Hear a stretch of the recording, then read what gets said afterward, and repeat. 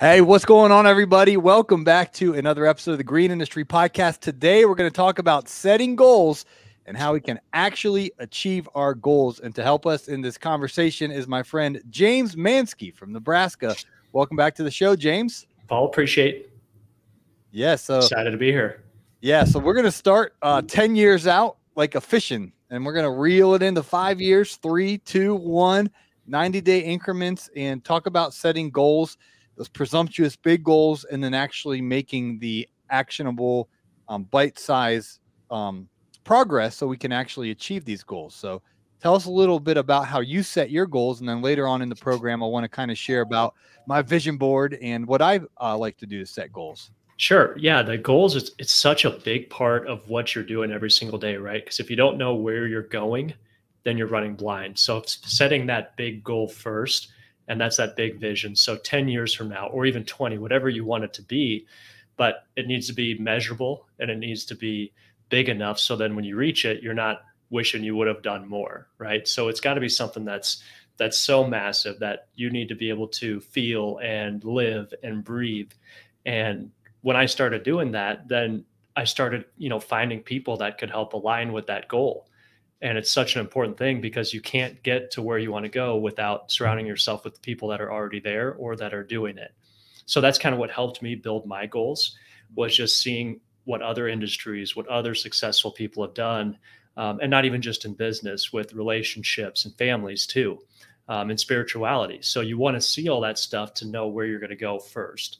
And it's different for every person. Some people might be in a completely different boat 10 years from now than other people. So you want to just kind of tailor that to yourself and your personal beliefs and your family. When did you start setting goals? And James, share with me a goal that you actually have achieved that you had written down. Yeah, I mean, the 10-year goal is still very out there and it's always changing. So every year or two, it's shifting. So it's either getting bigger or it's being expanded a lot more on. But I'm never losing sight of that big 10-year goal, because that's what I break down when we'll talk about is the 5-year, 3-year, 1 year, and 90 days for reaching that big goal. So you're constantly making that fluid, which is going to trickle down into what you're doing day to day. So there's always been goals that I set too low early on, when I was teenager, early 20s, even early 30s. And I realized I just wasn't dreaming big enough and creating that big vision. So it's something that you always have to be revising and changing and updating as you're going along. What is the 10-year goal that you currently have, if you don't mind sharing it publicly?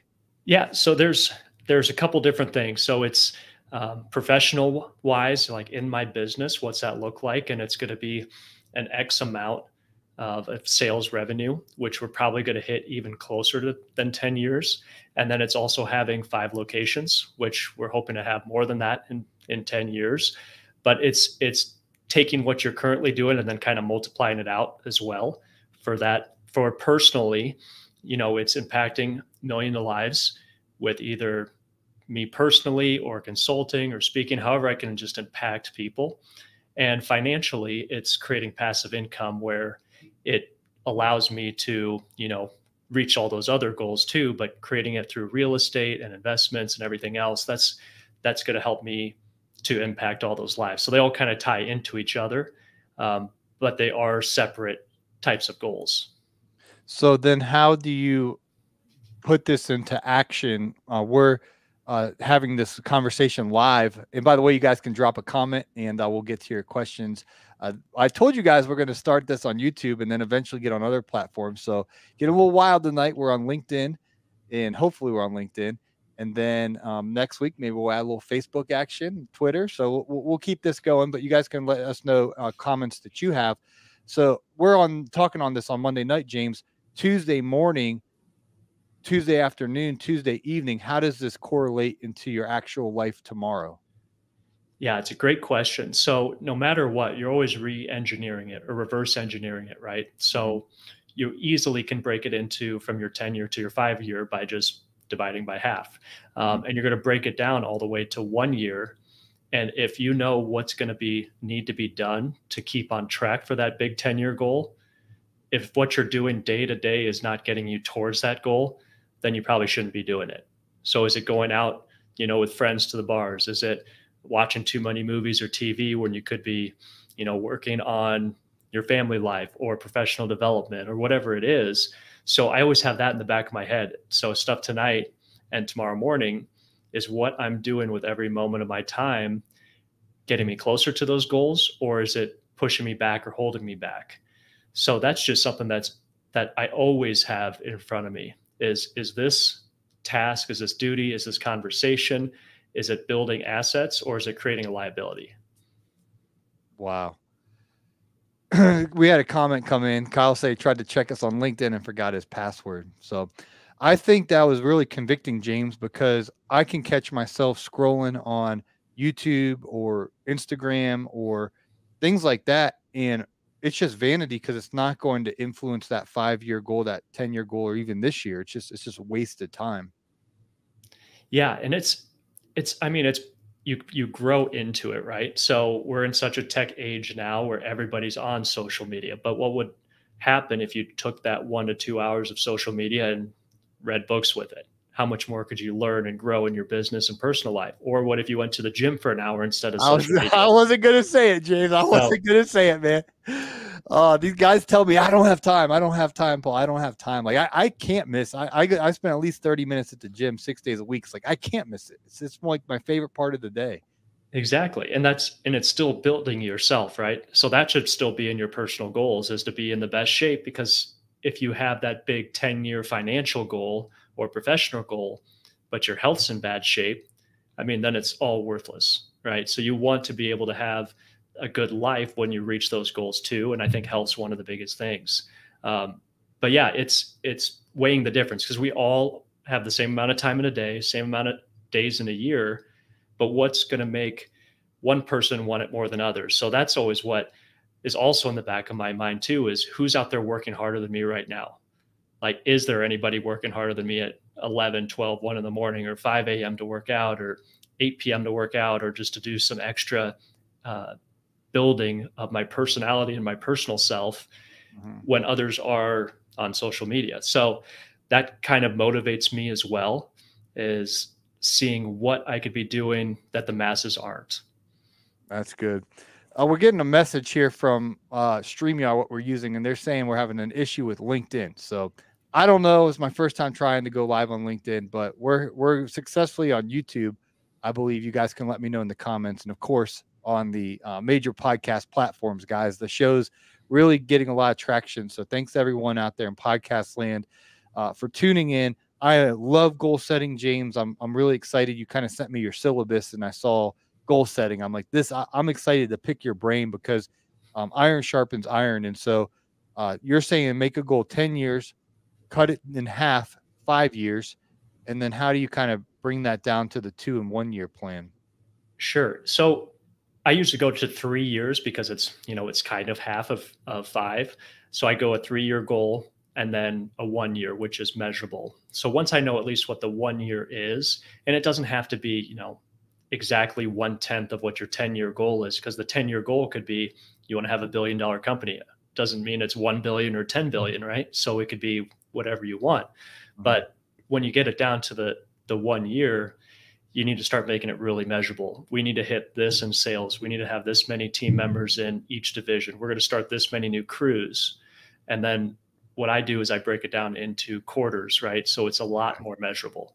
So then each quarter, we know month by month if we're off target from a goal, or if we've already exceeded it, then our goals were too low. But at least that allows us to use the first 2 months as a benchmark of what needs to be done the third month. Like, we need to hit sales even harder this third month of this quarter because we're a little bit short. Or what else can we do to beef up this production or lifestyle, whatever it is that goal is. So it just trickles down from that big vision. No matter what, you're always looking at what you can do right now that's going to take you to that end game or that end goal of yours, and just being able to visually see it. So if it's in front of you every day, you're not going to forget it. You know what the big goal is, you know what the 1 quarter goal is, and you're constantly striving to reach and exceed that. So I recommend putting it everywhere. Like put it on your mirror in your bathroom, put it on your fridge, put it on your phone. I do Google calendars and I'll update it with it'll pop up randomly throughout the month of here's the big 10-year goal. Like just so it's always in the back of my head. Wow. That's really good, James.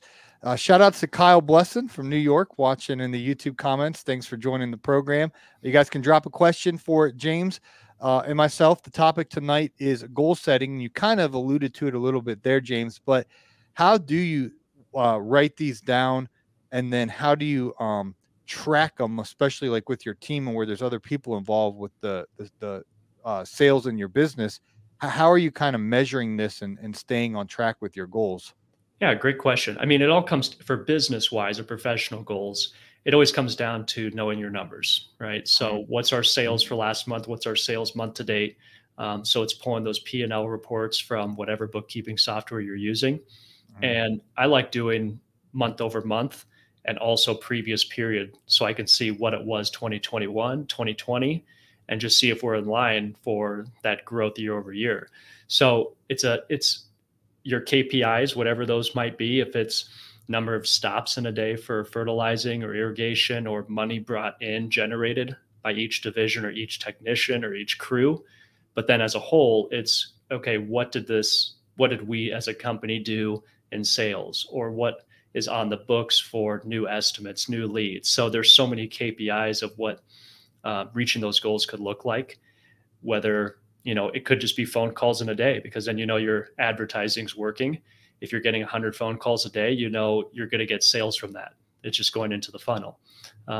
So it's a kind of a combination of everything, but it's all based on data, like the data of your business, the data of your books, the data of your KPIs and production.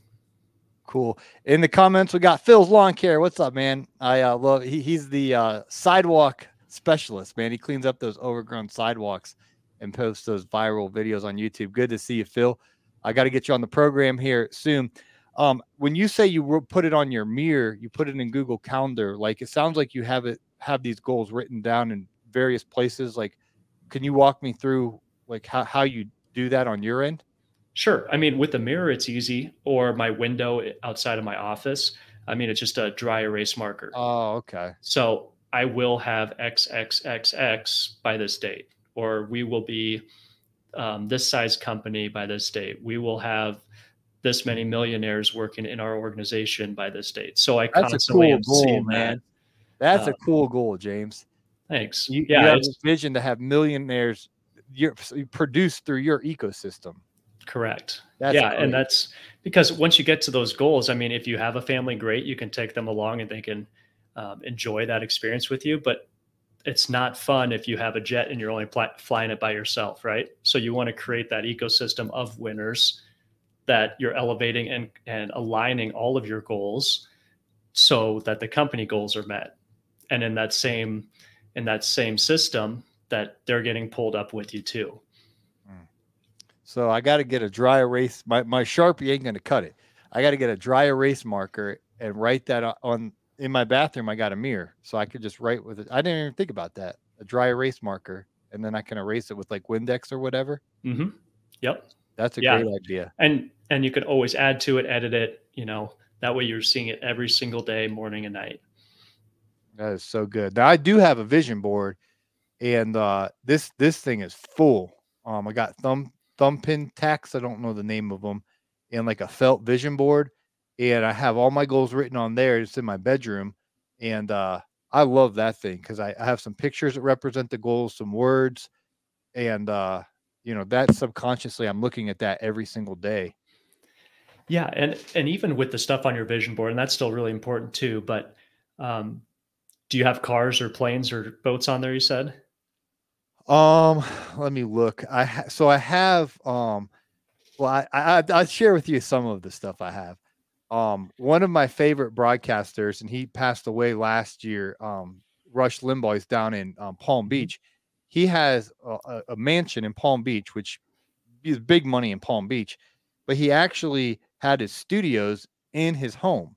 And so every day he had the largest radio show in the world, but he did it in his home.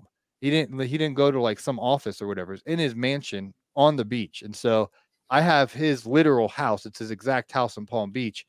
And so I have that on my vision board. Not that I want to live in that specific property, but that, I want the Green Industry podcast one day to, how cool would that to be broadcasted like, on a beachfront property or whatever. So that's an example of a home I have that represents my dream. I also have Logan Paul's studio down in Puerto Rico. He recently had Gary V on there, and I took a screenshot, laminated it, printed it out because he has a really cool studio that he built in, I believe it's his house in Puerto Rico. So anyway, those are a couple of my goals. And then I have some families that I just really respect, husband and wife married. One guy's got 6 kids, him and his wife have 6 kids, healthy marriage, happy family. And so I have a picture of them because, one day I'd like to have, a wife and multiple children and things like that. So each picture kind of represents something like that. But I don't have a private jet. I don't like flying. So honestly, I do not like airplanes. I don't like flying. I'd rather drive. So to me, a billionaire could tell me tomorrow, hey, I got you a private jet. And I'm like, give it to someone else. You know what I mean? I don't like flying. I like being on the ground. Sure. So with all the things you have on the vision board, I think a big and important thing that everybody needs to understand is, okay, you have that house, right? Or you have that car or you have that airplane, but until you actually experience it, so you need to get out there and sit in that Lamborghini or fly on a private jet or be in that studio just so you can feel what it's like, right? You need to smell it. You need to soak it all in visually. You need to feel it. And that subconsciously will help build your goal towards like reaching that. But if you just have something on the vision board that you've never seen before, you don't know what it's like. So surrounding yourself with people that might have that, or that you can go in and even do an open house. Like that would have been cool to do in Rush's house when it went on the market, like just fly down there or drive down there, walk through it, see it, and be like, I will have something like this. So I think it's very important too, just to feel that dream. Now I have a silver play button on my vision board, and I have friends that have gold play buttons and silver. But I have one friend, he was the #1 YouTuber in the world in 2013, 14. He had 13 billion views, and he has multiple gold plays, multiple silver plays, and they're just sitting in his closet. And I got to go to his home, and I got to touch the gold play button, which you get for 1 million subscribers, and the silver play. I mean, he had multiple of them. This guy is one of the top YouTubers. I was just looking the other day, Mr. Beast. I don't know if you know him. Yeah. Yep. He has like 14 billion views. My friend had 13 billion. Like his was back in the day. He's retired and wealthy and living the dream, man. Off the radar a little bit. But I did when I held his gold play button and I held his silver play button, it was like, okay. You feel it. You feel it inside of you. I could see it. Now, let me ask you this, because I listen to a lot of these personal development guys, and I heard one guy say the other day, it's good to have it like way out there, the big goal that seems, if you tell someone, you're afraid they're going to laugh at you, and that's good. But it's also good to have it where it's like you can actually see the light at the end of the tunnel. You can actually accomplish it. So how do you gauge the predicament there? Am I making sense? Or? Yeah, no, you are. I think it's a combination of two things. I mean, if it's financial or business related, there's proper ways to forecast your business based off the growth. So you take the last top months of last year, and that's your benchmark for this year. So if you did 50,000 was your top month in 2021, you need to be striving for at least 50,000 this year, every single month. So there's certain things like that you can put into place, and then forecast it out year after year. And if there's 10 to 50% growth or whatever that is, you can kind of plan it that way. But it's also limiting yourself thinking that you're only going to grow 10% or 15% when you need to start coming up with, how do I grow 100%? And then that's when you start thinking of different ways to do it. Okay, you might not be able to do it all internally with the people you have now, but could you buy a business? Yeah, that would easily double your business in 1 year. Okay, could you double it again, or merge with other companies? Or create partnerships. So when you start creating the big vision, you subconsciously will start finding different ways to achieve it. So you have to have a balance of both, but you don't want to say, I want to do $100 million this year if last year you only did two. Does that make sense? So you have to still, it has to be reachable. But when you shoot for those big goals, then you start realizing there's other avenues that you haven't thought about yet that you can implement into business and life and personal development. Yeah, that's good. Kyle up in New York asked James, here, let me do this. How about that? Perfect.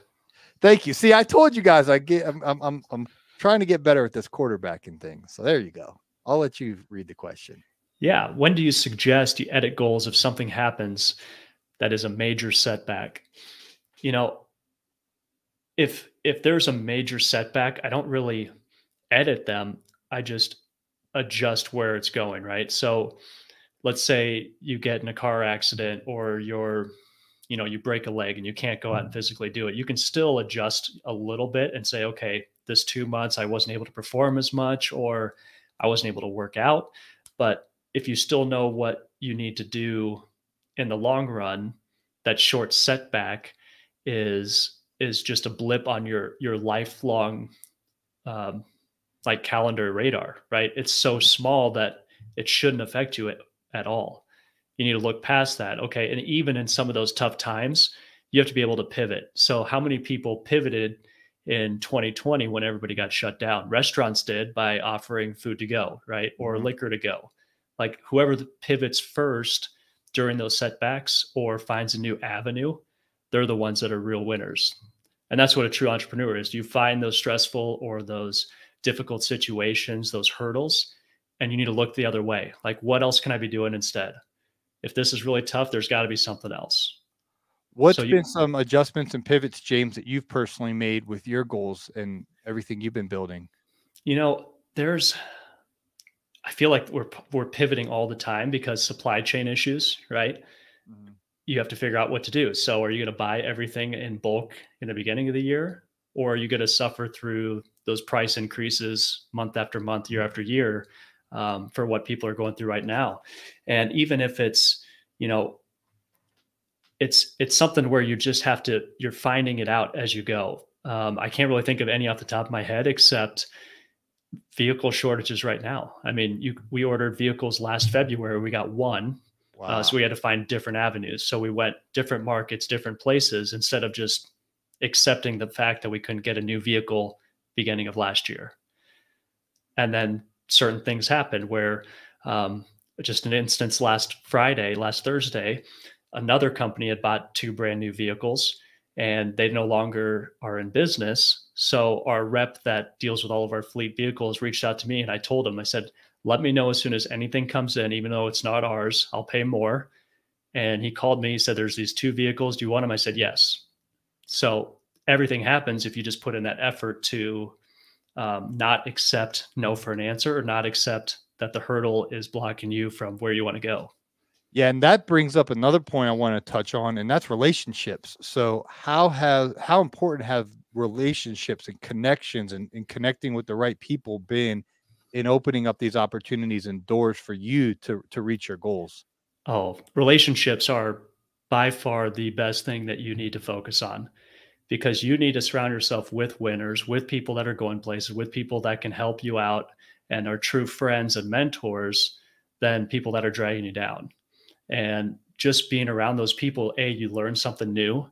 They can help you in situations that you've never been in, but they might have, or they might know somebody that has.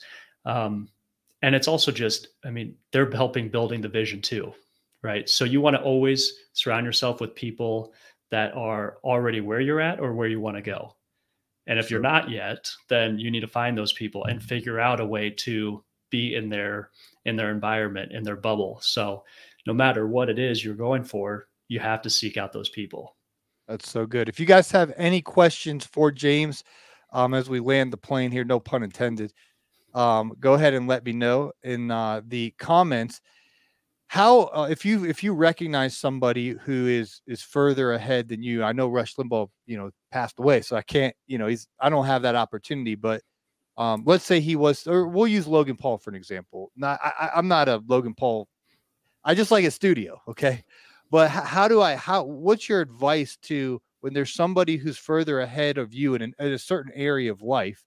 Um, what's that way to get into that ecosystem to make those relationships to make it a win-win for these folks? Yeah, it's a great question. I don't think that there's anything that you should never be asking for something, right? It's got to be genuine. So, with everybody that I've surrounded myself with, it's genuine people, it's friendships, it's connections, it's being that person for them.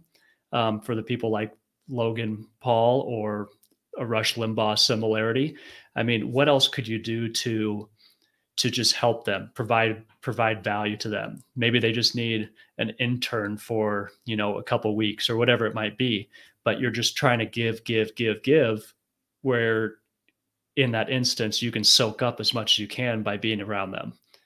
But for me, what it was is just constantly networking. I mean, everywhere I go to dinner, is it a restaurant that those winners are going to eat at, or is it a Taco Bell, right?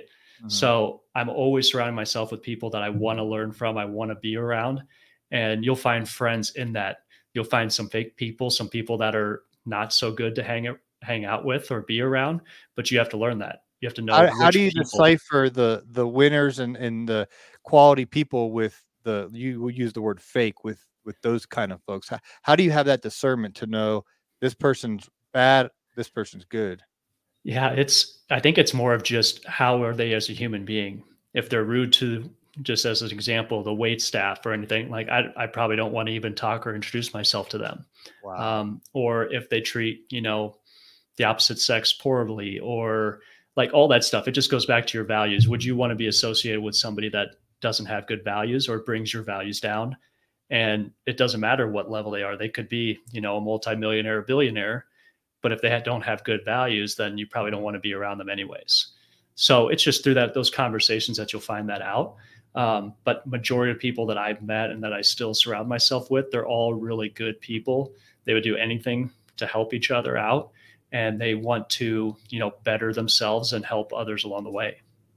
How do you then deal with people that maybe were in your main circle in the past and you're trying to go to the next level, you're winning, you're succeeding, you're getting promoted and favored next level, and these folks are living raggedy and they're just kind of you can tell they're not going to put in the work and the character to get to where you're advancing to. How do you slowly distance yourself and show respect? And I don't know if I'm wording this question the right way, but there's people lingering and hanging on that are like weights and they're pulling you back.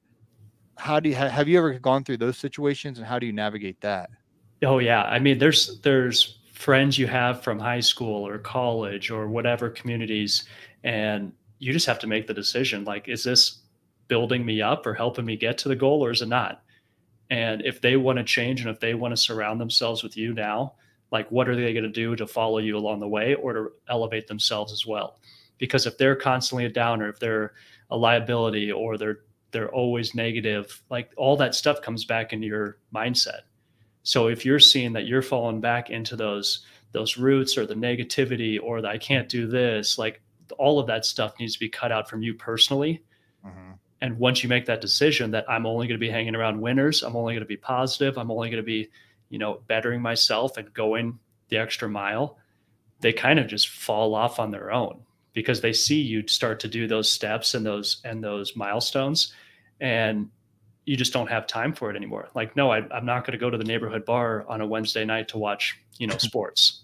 Yeah. Like, there's stuff going on. I've got stuff to plan. I'd rather go to the gym at 8 p.m. or 9 p.m. on a Wednesday night than Yeah. take myself back down to, where all those people are, I'm not going to say negative, but they're just wallowing or drinking their sorrows away and they're complaining. So you just kind of pull yourself out. And like I said, the good people that have been with you or want to go with you or doing great things, they'll stick with you and they see and they encourage you. But the people that don't encourage you or don't support you or trying to tear you down or say, why are you working so much? Or why can't you just be satisfied? Do you really want to hang out with those people anyways if they're not building you up? Yeah, that's so good. Well, guys, I know James has a lot going on with his schedule. I really appreciate you joining the show. Is there anything I'm leaving out? I know goal setting, and I already got an assignment to get a dry erase marker, and I'm going to get that on my mirror. I already got my vision board. So is there anything I'm leaving out that you want to share with those listening right now of how we can achieve our goals? Yeah, I think it's no matter what. I mean, no matter who's holding you back, like what this blessing property maintenance is saying too. If it's family or friends, it doesn't matter. Like you have your own goal for you, your family, your kids, whatever it is. If you are getting it pushed back from family, from friends, from like that shouldn't even be in your mind. You need to just focus on what you're doing. And if you're constantly doing the right thing and elevating yourself, that's all that matters. If you give it your best and don't worry about the negativity, then you know you're going to be succeeding in life. And one thing that I did early on too is I just limited myself with my goals. I mean, I was content. And you never want to be plateau or content. And even when you think you're making enough money or your family's okay, you can't help a lot of other people if you're not making a lot of money. So how much would you rather give back to your community? Because giving $1,000 check to your school or community or whatever it is, your organization, doesn't feel as good as writing $1 million check. So you can help more people by increasing those goals as well. And I think that's very important. As we grow, we have to incorporate giving back as well. Well said, James. How can people connect with you? Yeah, on social media, Facebook, Instagram, LinkedIn, James Mansky, jamesmansky.com as well. We've got actually a conference coming up here in Omaha in June. And for any green industry, irrigation, all that stuff, we're going to be talking about business as well and just elevating yourselves to the next level. But I'd be happy to help. If anybody has questions, shoot me a DM or an email and help you through whatever you're going through. Cool. Well, James, I appreciate the high value content that you continue to bring to our program. And thank you for taking time out of your evening to be a guest on the Green Industry Podcast again. Definitely, Paul. Appreciate you. Yes, sir. See ya.